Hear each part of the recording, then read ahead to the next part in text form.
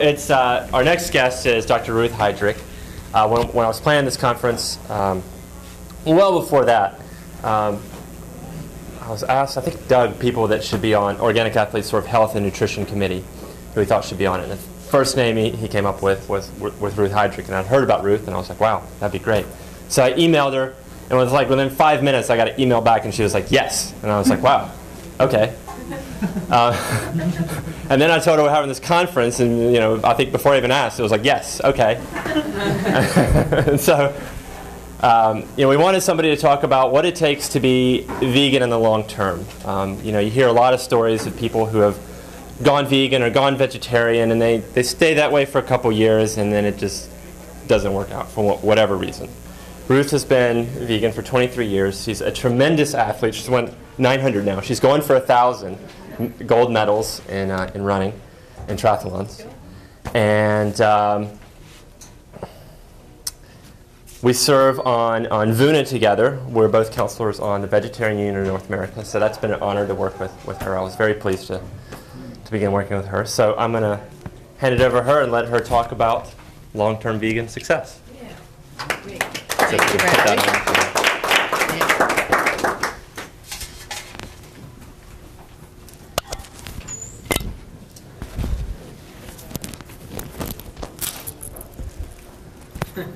Okay, you ready? First of all, I want to thank Bradley for putting this on, the inaugural first ever Organic Athletes Forum. That's great. Because we've got so much good information that we want to spread to a lot of other people. And it's a challenge, I'm sure you all know, if not for yourself, certainly trying to convince other people. I'm going to have to tell my story, how I got to where I am today, because I did not just wake up one morning and say, I think I'll become a runner. Or another morning, I think I'll become a vegan. Or, the biggest one of all for me, I think I'll do the Ironman triathlon. Didn't work that way at all, with none of the three. What happened back in 1968, and Doug's already referred to one of my idols, Dr. Kenneth Cooper. Cooper coined the word aerobics in 1968, published a book, which I just happened to come across. I was walking past a newsstand, and here's this paperback, aerobics. I had never seen the word before, and I'm thinking, what? I got to find out what this word means. So I picked it up, started thumbing through, and it was about running and how it helped every part of the body from head to toe. And I had problems at that time, every part of me from head to toe. And I was only 33 then. The calculator's going? How old is she? Well, save you the time. I am 70 years of age and happy to be here, and I'm going for a lot more and really want to promote athleticism for our senior citizens. And seniors in running is anybody over 40. So if you're not there yet, you'll be there in a blink, believe me. It happens very quickly. Picked up this book, Aerobics, and read it in one sitting. It was so fascinating. Put it down about 2 o'clock in the morning and thought, I am going to go try this running. 1968, remember? This was when if anybody was caught running, they were sure they were being chased by the police or something really strange, because when I started running, people would look at me and I'd get these weird, sometimes cars, I know they'd come right at me.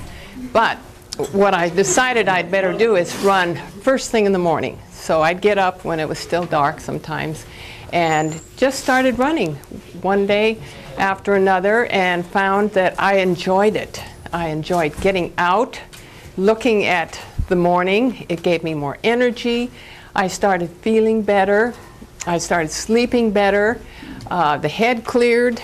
The flat feet went, and every part in between started getting better. So I thought, this is really neat. So from 1968 to about 1974, I was just doing my early morning run for an hour. One day somebody said to me, you know, they've got a 10K race. Why don't you enter it? I had never thought about doing a race. I wonder, gee, maybe, yeah, I'm going to do it. So I signed up for it. Get up there to the start line, look around. I'm the only woman. They're all men. 1974. This was way before the big running boom and even women.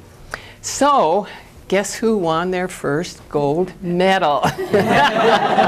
And I was hooked. I came home with that, put it on my dresser, looked at it every morning and thought, wonder where more races are. Started looking around. And because of my training, you know, not really realizing what I was doing, I was training every morning.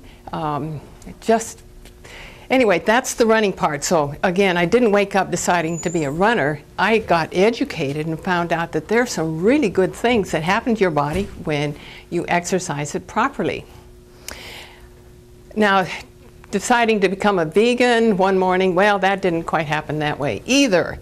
I had been running 14 years, had been running races and doing pretty well, feeling like the fittest person I knew, and I'm sure I was, because I'd had this habit going. It's just get up in the morning, put on running shoes, out the door, and you run. No, should I, or will I, or whatever. I just did it just as routinely as everything else you do in the morning. 14 years later, I find a lump in my breast, right here.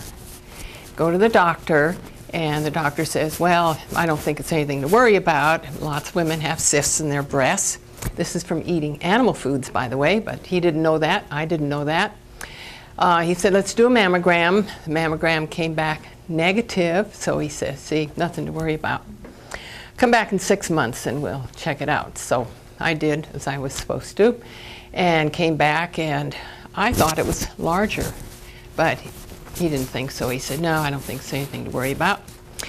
Long story short, 3 years later, I'm in the doctor's office. I know this time it is larger, because when I'm lying down, it is standing up like that. So I'm on the examining table, and this new doctor walks in. My medical records in his arm like this. He walks in, puts the sheet back, and says, my God, why did you wait so long to come in? And I just panicked. I thought, here I've been doing everything that I thought I should be doing, running, being really healthy. I thought I was eating right. I had given up red meat years before and was eating chicken and fish and low-fat dairy, you know that story. And thought, thought I was really healthy. And how could my body have betrayed me this way? He got me up off the table, took me by the elbow, and marched me down to the appointment desk and said, schedule this lady for surgery ASAP.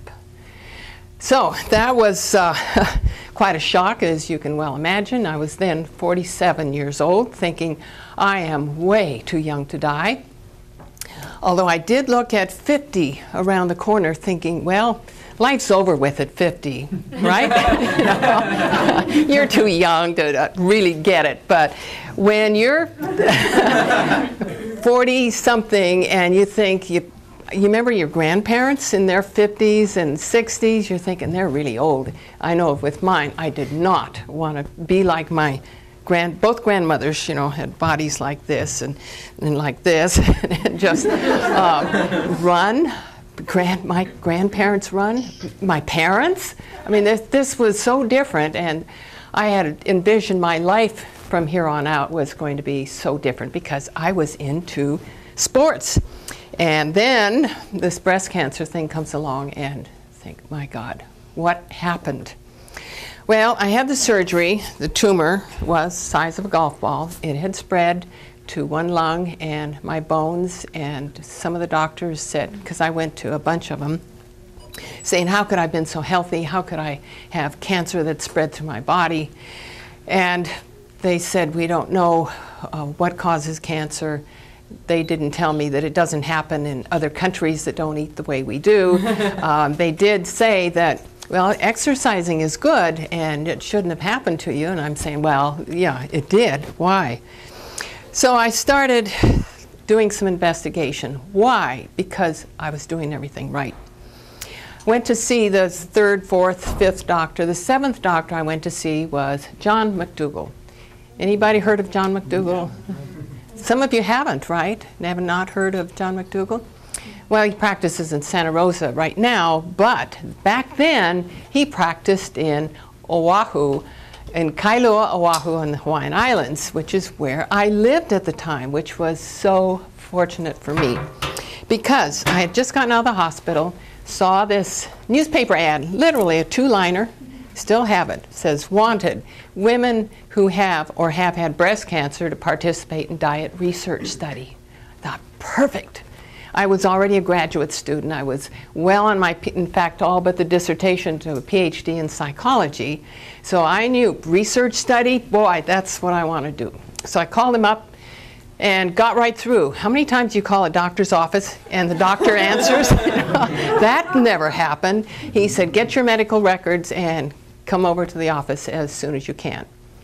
He greets me at the door, and I'm thinking, this is no ordinary doctor. Sits me down. 2 hours later, I'm a vegan.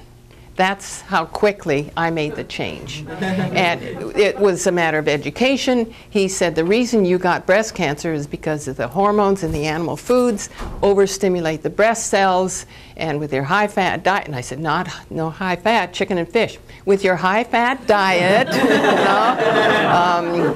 so what you need to do is go on a low-fat vegan diet, and I just said, that's it. Signed up for the study, and he published the results in a medical journal about 4 years later, and I guess that might have helped with the discipline, although I really don't think so, because I said 2 hours, so I had brown rice and a baked potato and a big salad for supper that night. The next morning, when I got up, something happened that I was really unaccustomed to.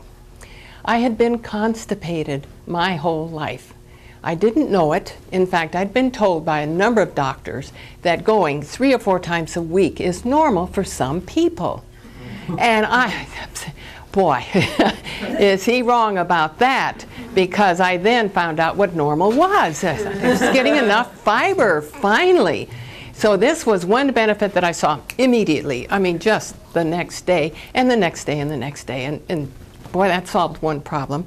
And by the way, I have a grandmother that died of colon cancer. So I was headed right for colon cancer after the breast cancer. Doctors would tell you the two kind of go together. Well, same cause, obviously. So do a lot of other diseases. So again, I didn't wake up saying, I think I'll become a vegan today. That's how that happened. The Ironman, okay. Notice my uniform. This is my very first one. Really happy with it because on the back it says what these distances are. You know, a 2.4 mile swim, 112 mile bike, and a marathon. Well, I had not gone back to work after the surgery, and so I had time. I still had the drains and sutures in. I started the vegan diet. And I'm doing some channel surfing, run through the TV, and I just happened upon the ABC Wide World of Sports. And I see this event going on. And remember, I'm already hooked on running races.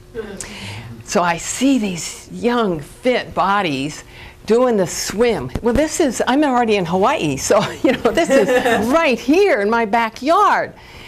And I knew how to swim because I learned about the same time I learned how to walk, but I hadn't done any real swimming for years. But I thought, oh, I can do that. And then they jumped on their bikes and they biked 112 miles. So I thought, that's nothing compared to running. You're sitting the whole time, right? You just turn your legs around. Yeah, I can do that. Piece of cake. The hardest part, obviously, is a marathon. Well, by this time, I forgot to tell you, I'd run, I think it was 4 marathons. So, and I, knew that was very doable. So I threw in addition to my every morning run, I started adding the swimming and the biking. And I started feeling more fit and stronger and thought, I'm going to beat the cancer. I am also going to do the Ironman. And then I thought, wait a minute, lady. Cancer patients don't do Ironman triathlons. And then I thought, I'm going to be the first cancer patient to ever do the Ironman. Then I thought, lady, you're 47 years old. You know, that's, these are all young people, 20s and 30s, who are doing the Ironman. Then I thought, well, I'll be the oldest woman, oldest female cancer woman doing the Ironman. So that was my goal. I started training, and it just kind of fed itself. The more I did, the fitter I felt. I felt strong. I'd get a little depressed thinking, why me? Why the breast cancer? And is it going to kill me within weeks, months, maybe years if I'm lucky? I'd go for a run and a swim, or a swim and a bike, and come back thinking, oh my God, I am so lucky to be alive. It was just the opposite from the way I felt before. The exercise was important, but here's a lesson here. It's not enough. I was a marathoner, still got breast cancer. So I became a vegan triathlete. In fact, I have baseball cards. I have enough for everybody, so if you want one. They're just like regular baseball cards, except there's a picture of me across the finish line of the Ironman. It says vegan triathlete. And this is the message that I'm trying to get to everybody. This is the way to have exercise be fun, be competitive, because what I found, I don't know about you, but the best way for me to push myself is line me up at the start line, have the gun go, and see who wins. I've always been a little bit competitive, and still to this day, you know, it's fun. Now, in terms of advantages, recovery, so many races, 900, as Bradley said, and I'm going for more. How do you get that many races? Well, Doug Graham mentioned this morning, people don't train, they just compete all the time. I didn't quite do that. I trained every day, but I entered as many races as I could, as many as I heard about. I went everywhere. I ran the Great Wall of China. I've done the Moscow Marathon. I've done Boston. I've done New York City. Total of 67 marathons. But at this point, I was still training for the Ironman. So I did things like the Run to the Sun. Has anybody heard of this race? It's on Maui, 37 miles. Start at sea level in Kahului, and you go up to 10,200 feet. And that was one of my training runs, because I thought, if I can do 37 miles at a stretch, surely that's going to help me. And this was 2 months before my first Ironman. So I took off running, and it's getting steeper, and the air is getting thinner, and I'm starting to labor and to think, oh my gosh, I don't know if I can do this.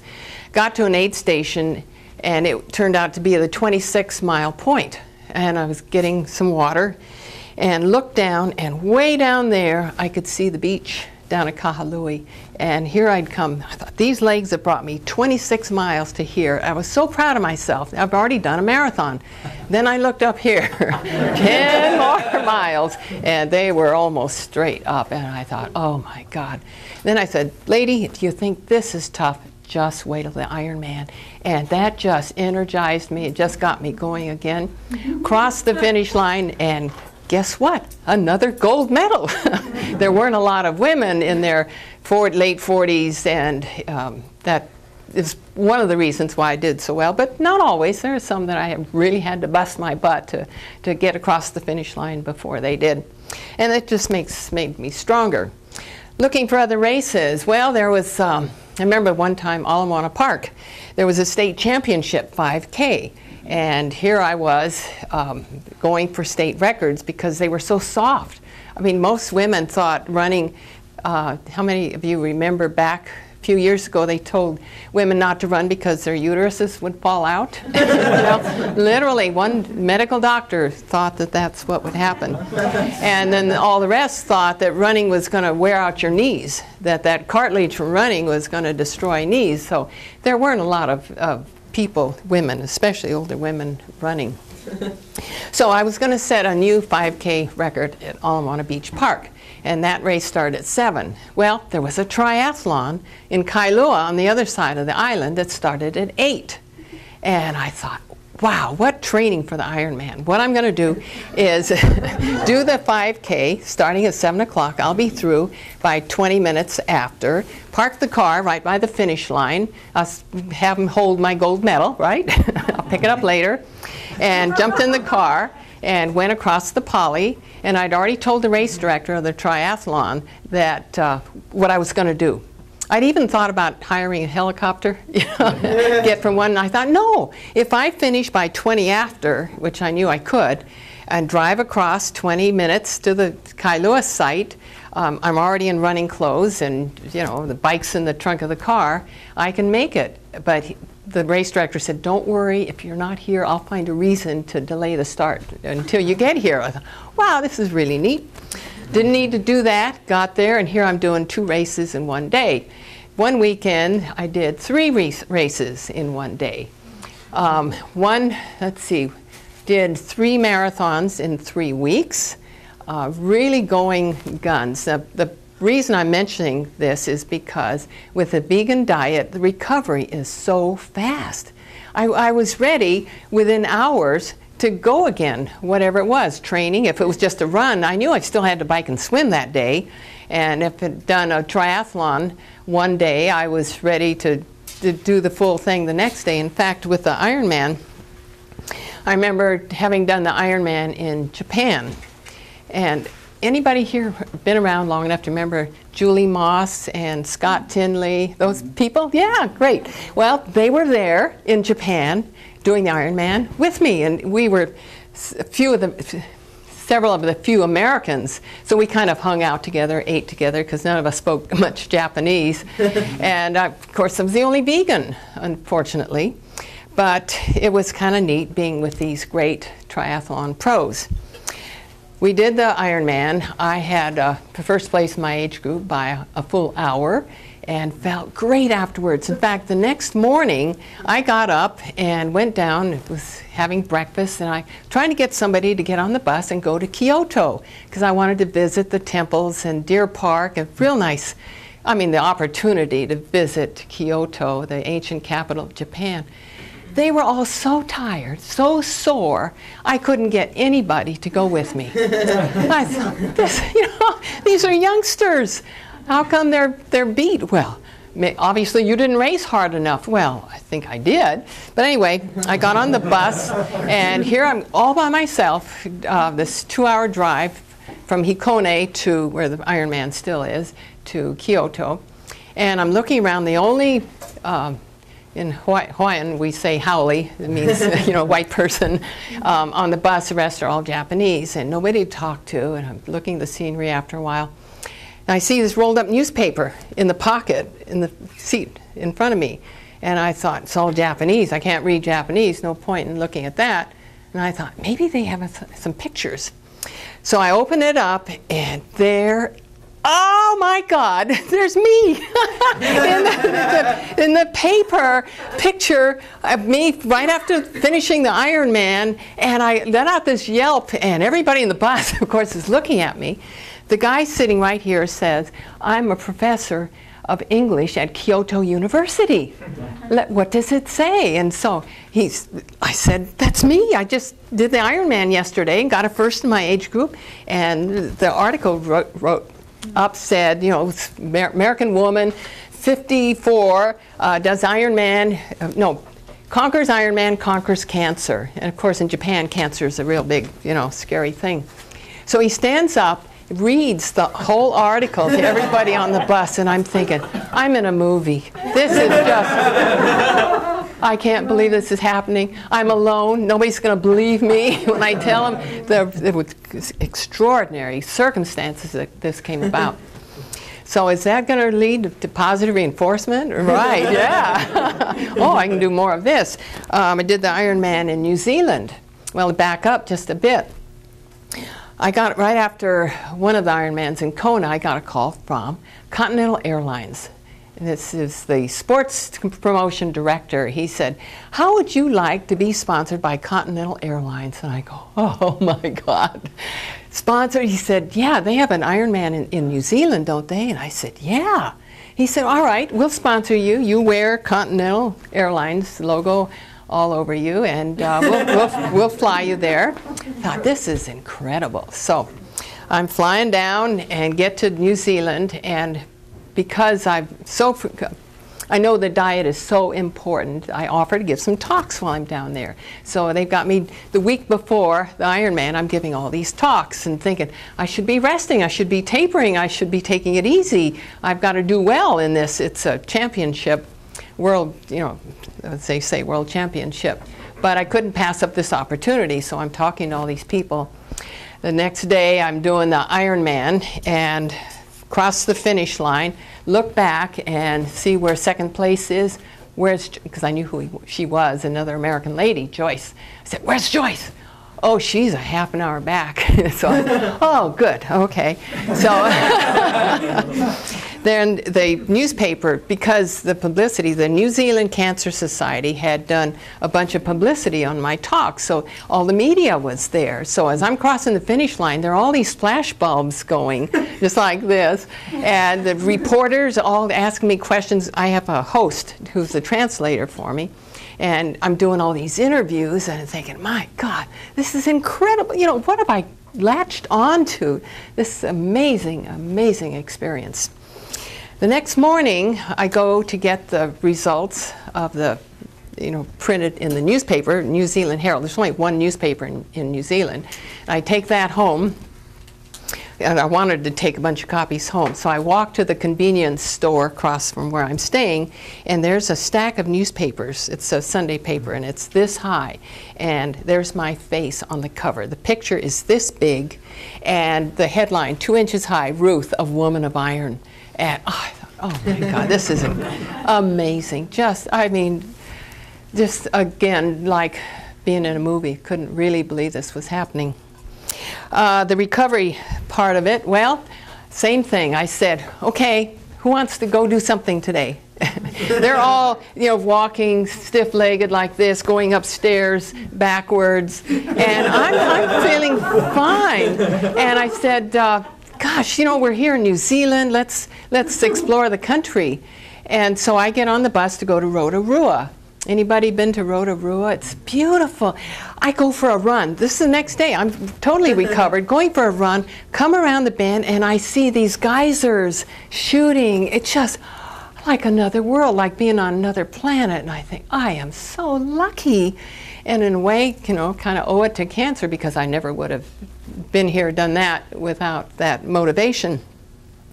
And then I got back to the motel where I was staying after this run, and the lady says, you know, they've got whitewater rafting that you can do this afternoon. I said, oh, I've never done that. So here I am, the day after the Ironman, doing whitewater rafting, and everybody else is just kind of, you know, as I said, not quite recovered. And I say, it's the vegan diet. You know, if you're eating plant foods, fruits and vegetables, you recover quickly.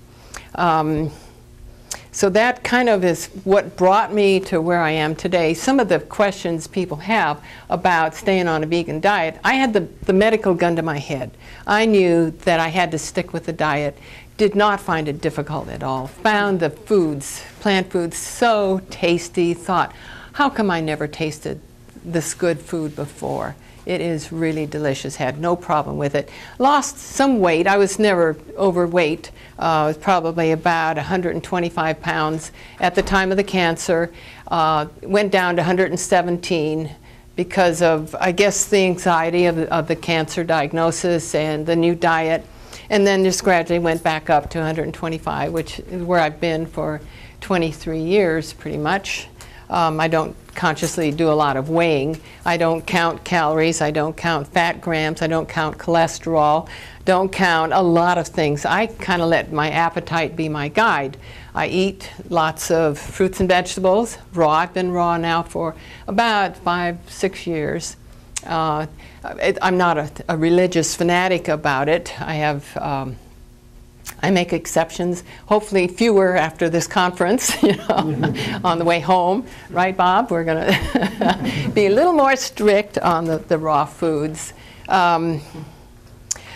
Let's see, what are the other objections that people have had problems with? Losing weight, that'll normalize after a while, because what most people need to do is just eat more. And isn't that fun? To tell somebody, oh, you just have to eat more. And in terms of energy, I had energy to burn. I always have energy to burn. I have trouble going to sleep at night, calming myself down, being too tired. Wake up most of the time just ready to go for a run, regardless of what's going on. I bike an hour a day. I probably do in Hawaii, when I have my usual routine, I'm not traveling, I do a mini triathlon every day. Because if I skip one of those, it feels, like juggling. You have the 3 balls in the air. If you let that one go, you got to catch it. And then another one, you got to catch that one, and another one. And so I'm doing 2 or 3 hours of exercise a day because I love it. And I'm eating raw fruits and vegetables because I love them. So for somebody to say, how do you do that? Where do you find the discipline? You'd have to hold a gun to my head to make me eat animals. After the change in diet had taken place for a couple of years, I started thinking about the animal rights, became sensitive to the plight of animals. And so running out in the country and seeing a cow, I wanted to hug him, and talk to him. I see birds and I talk to them. We have Patrick in the Veg Society of Hawaii who brings a chicken to the meetings because he wants people to pet the chicken and see it for what it is, a loving creature, not food for people. Any other objections? I can't think of any. Let me open it up to any questions. I don't know how I'm doing on time, but I'd much rather this be interactive if I could answer questions or anything. Yes? Did you go through chemotherapy as well? I'm glad you asked that. No. No chemo, no radiation. That was a condition of entering Dr. McDougall's study. He wanted to say, see, it's the diet that made the difference and not the chemo and the radiation. And I was so relieved. How was the diet different compared to a raw diet? What was your diet then? Then it was a lot of oatmeal and baked potatoes and brown rice. Was the main difference, and cooked vegetables. They still had a lot of raw fruit. Gradually started leaning more and more. Well, I have to say, Doug's book, Doug Graham, Grain Damage, made a big difference, and I started educating myself in terms of what grains did to me, and so I gave those up. And in terms of making changes in your life, education is so important. If you understand what's going on in the body, it's much easier to keep on the path that you want to set out for yourself. Who knows what the #1 cause of death is in this country? Anybody? Ignorance, ignorance, ignorance. Gotcha. Because if you get the information, you're going to prevent heart disease, cancer, diabetes, stroke, osteoporosis, arthritis. I could spend an hour on each one of those diseases and show you how eating animal products causes one grand disease. And these are just all the side effects that we're inflicting on ourselves. So you have to get educated first, get rid of that ignorance, then you have to make a choice. Every day you have choices. You can eat this or you can eat that. And that choice becomes a decision that you make. I'm going to decide this is my choice, and it's going to be plant foods. And then you have the commitment, you stick to it and say, that's it. It's not like it with my starting to run every morning. There was no should I or maybe or if.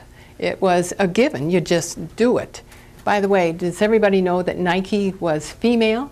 She was a goddess. I found that out and I thought, yay, all right. Nike is female, feminine. So after the education, the choice, the decision, the commitment, what keeps me going are the results. Seeing as when I hit 60, I remember I told you I thought 50 was the end. Well, I found 50s were fabulous. I was traveling all over the world doing all these great things written up in newspapers and all that. But I knew that when I hit 60, that was payback time. That was when I was really old. Well, I hit 60, and I was actually thinking about writing a book called Sexy 60s, because I thought, wow, it's not over with, it is still going strong. And I've got to tell people, yeah, this is how you do it. You got to eat right, and you got to exercise right. And then when I was looking at 70, I thought, well, for sure, now 70 is the end. Well, it's not yet anyway. I'm 70 and a half. I'll be 71 in February, and thinking, you know, maybe I was wrong about, since I was wrong about all those other decades, maybe the 70s will be just as good. So I've written a couple of books, Race for Life, which that title is so meaningful to me on several different levels. I was racing for my life, but the Ironman kind of became an epitome of my race for life. We're all in a race for life. We just don't always know it. We're all starting at this start line, and the gun goes off, and some of us aren't going to make it because of ignorance.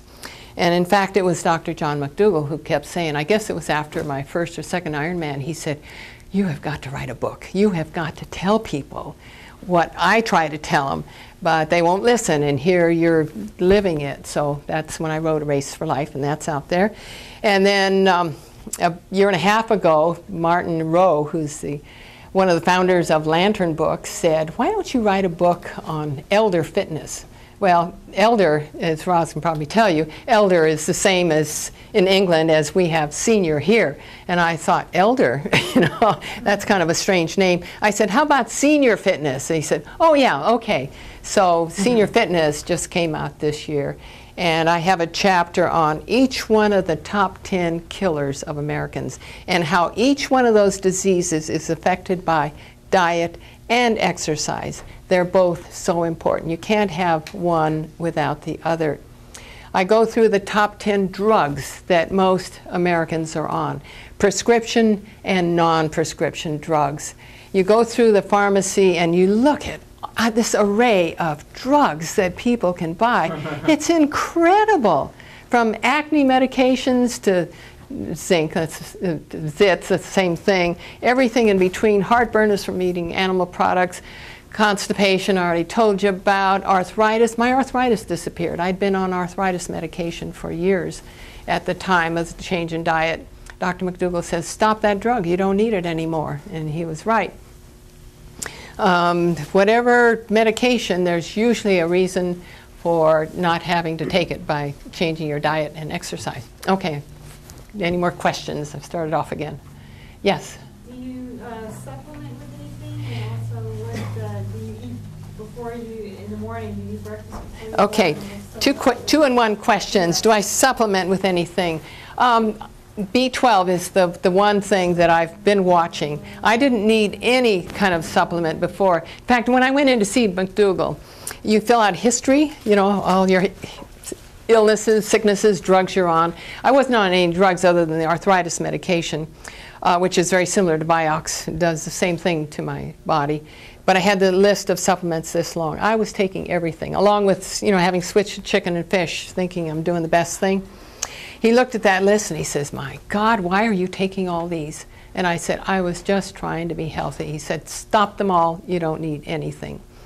B12 was the special case, and I monitored my B12 for 18 years. My B12 levels were fine. Then they started dropping. So I supplement with Red Star nutritional yeast. And still monitor. I'm not sure that's the best way to do it. Sometimes just pop a B12 pill, but this probably long term. Do I eat anything before? No, I can't. For some reason, if I eat first, anything first, it just kind of sits there, a big heavy lump in my stomach. Best when I wake up, do the evacuation, and then I really feel lean and mean and strong, and I can go. I timed it pretty much 2 hours and 20 minutes before running out of glycogen. You remember the lecture from this morning, glycogen. It's stored in the muscle, the liver, and the bloodstream. That's the limit. And so something like an Ironman obviously takes a lot longer than that, and that's when I will start eating. During a race, I will eat what's on the course as long as it's vegan. It's usually bananas and apples. And for the long bike ride, again, you can tuck apples under the saddle. Let's see, what else? That's about it. I keep going on fruit. And after the 2 to 3 hours of exercise, then I start getting hungry. So, okay, any other? Yes?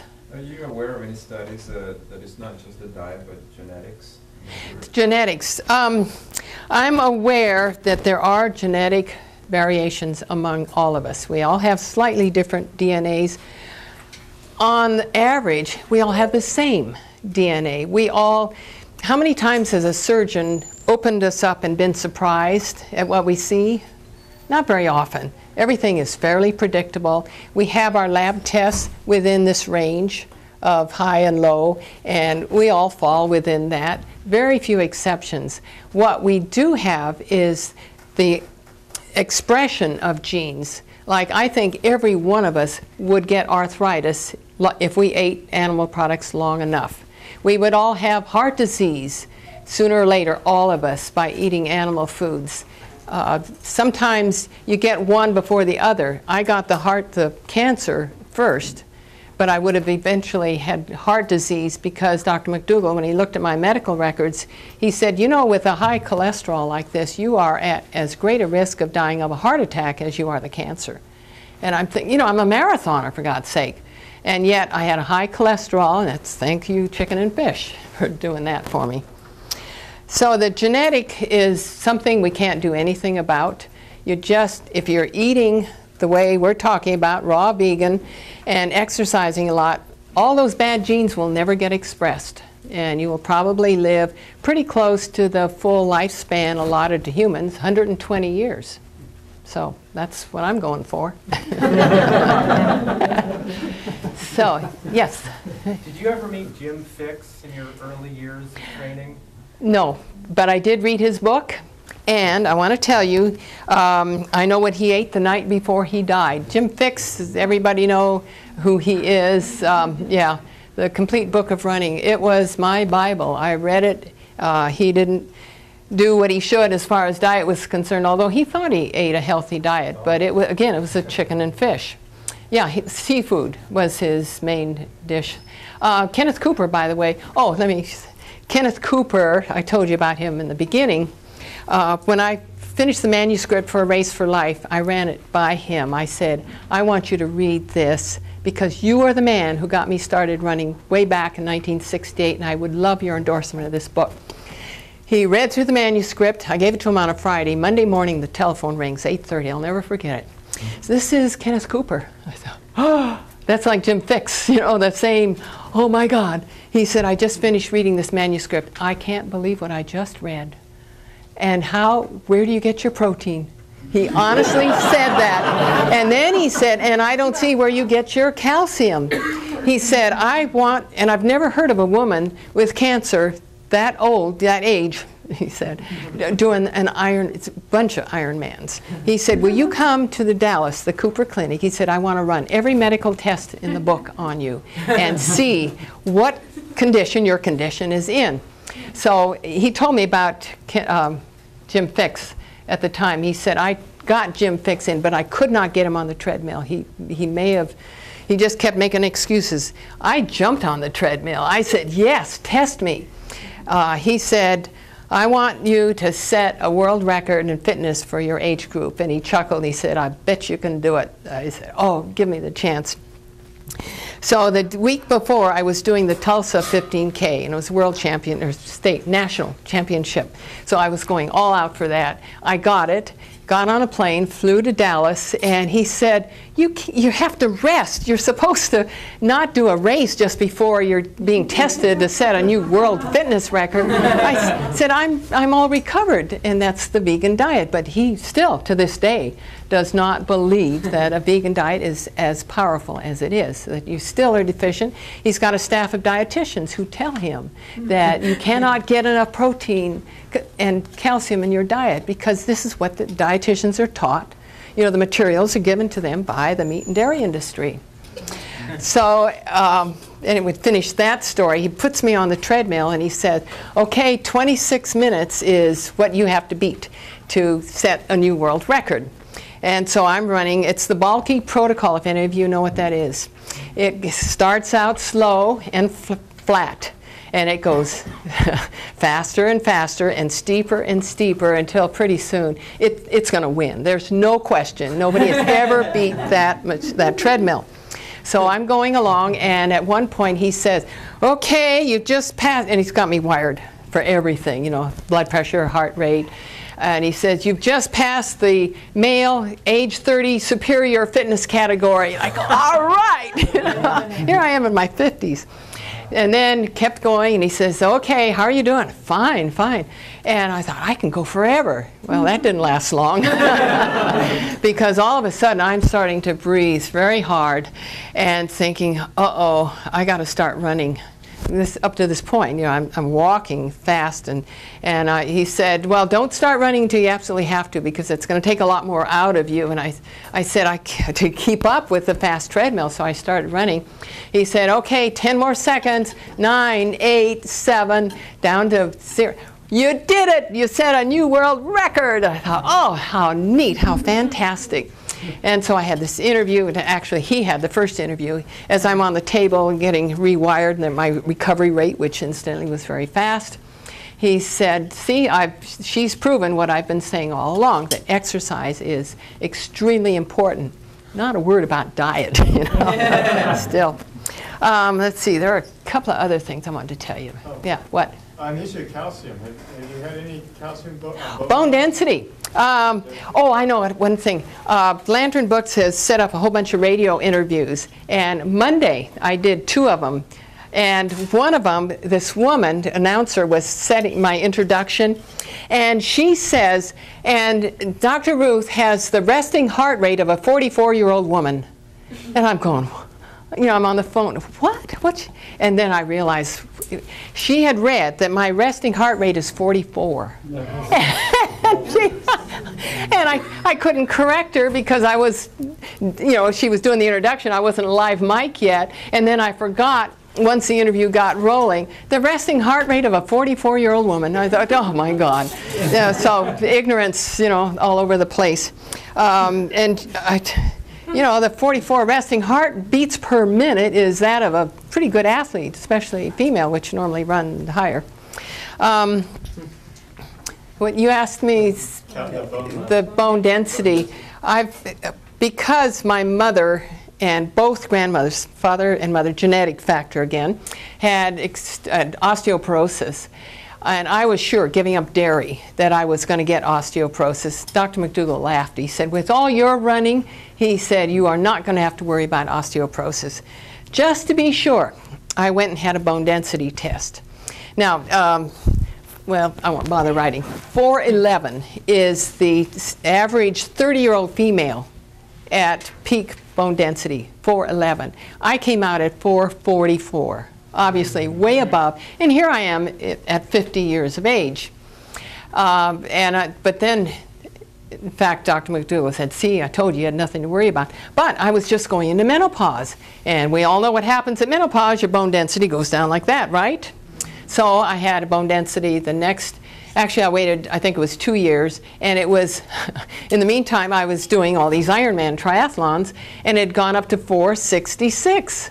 So it was going up through my 50s. And Dr. Shintani, who's my co-host on the radio show Nutrition and You in Hawaii, said, an MD, said, this has never happened before. We've got to write this up for a medical journal. This is so unusual. And I said, it's my running, a lot of running, you know, 3 marathons in 3 weeks. And I did 4 Ironman triathlons in 11 months. That's, you know, that's heavy duty exercise. So that's going to build strong bones, and that's what you need with no animal protein to leach the calcium from your bones. So I get plenty of calcium from my leafy greens. How about the cartilage in your knees? The cartilage is holding up fairly well. There has been some degeneration. Unfortunately, I didn't test that before age 47. I had one problem. I've had accidents. There's been no question about that. I've been hit by trucks twice while bicycling. I have a titanium rod in this leg, this big, that diameter. But I was back to running when the doctor said I'd never run again. In terms of the cartilage, I've had a torn cartilage. I was running, I've had some really good luck. I can tell you all my bad luck. I was running along, minding my own business. All of a sudden I come to a curb and I'm crossing the street. Get 1/3 of the intersection, I see a skateboard come flying like this. The next thing I know, guy lands both hands on my back and we both go down. He on top of me. This is a 6-footer, probably 18 years old and 200 pounds. And I tore the cartilage on my knee. So I recovered. back to running. Okay, I think we're out of time. Thank you so much, and thank you, Bradley.